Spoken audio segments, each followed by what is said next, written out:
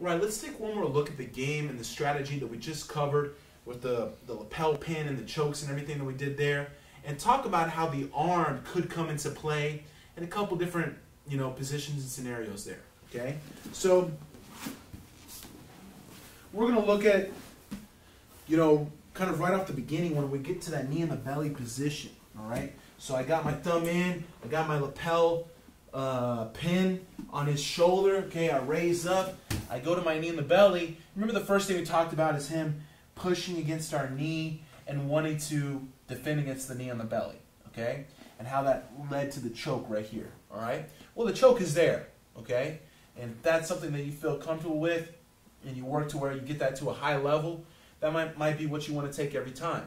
But that's not your only option, all right? Because when he pushes my knee, it's very hard for him to not expose a little bit of space here, okay? Even if he pushes more down, there's still usually a little bit of room for me to drive my hand inside between his arm and his ribs, okay? So now I could easily turn this into an underhook, all right?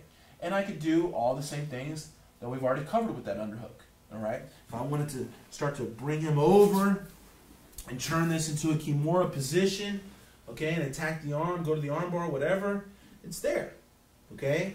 Or I want to get this underhook, drop down around his head, circle my knee under his elbow, smash and go to the smother mount.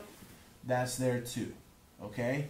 So, just I want to point that out and let you know, keep your eyes open for it. If you really, revolve your game around the Kimura or, arm bars and things like that, you're more of an arm hunter than a neck hunter, this is an option for you to catch it, okay?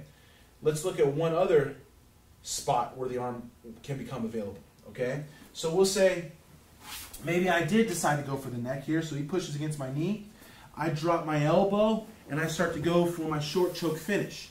This is very common. You see how he's turning as far as he can, reaching to grab my elbow, try to pull my elbow off, get in the space, get his head back in underneath my arm. In that situation, I can let go of the choke and go around his arm and start to set up the cross-shoulder Kimura, okay? That actually sometimes can expose itself in the very beginning, all right? Sometimes now when I start to do this, even here someone will already decide that they want to pull their arm out and get space between your arm and their neck, okay? So when they do that, I can let go and then wrap their arm and now get to Kimura position, okay, off this cross-shoulder grip, all right? Or like I said, while I'm already here in the choke, I see him reaching. You see how I just circle my hand through, make my grip on my lapel, and now I start my, step over the head, cross-shoulder Kimura. All right? So, you see now, this is exactly how my game works, all right? This is my mindset, what I'm thinking, what I'm looking for, neck, arm, mount. Neck, arm, mount, all right? There's no way one of them is not going to become available, all right? If he defends the mount, there's the arm. I go for the neck, he defends the neck, there's the mount, there's the arm again, okay? And it's just this endless circle, all right? You can combine them and put them together as much as you, feel comfortable with, and you can explore new ways and new setups beyond what I'm teaching here in this series.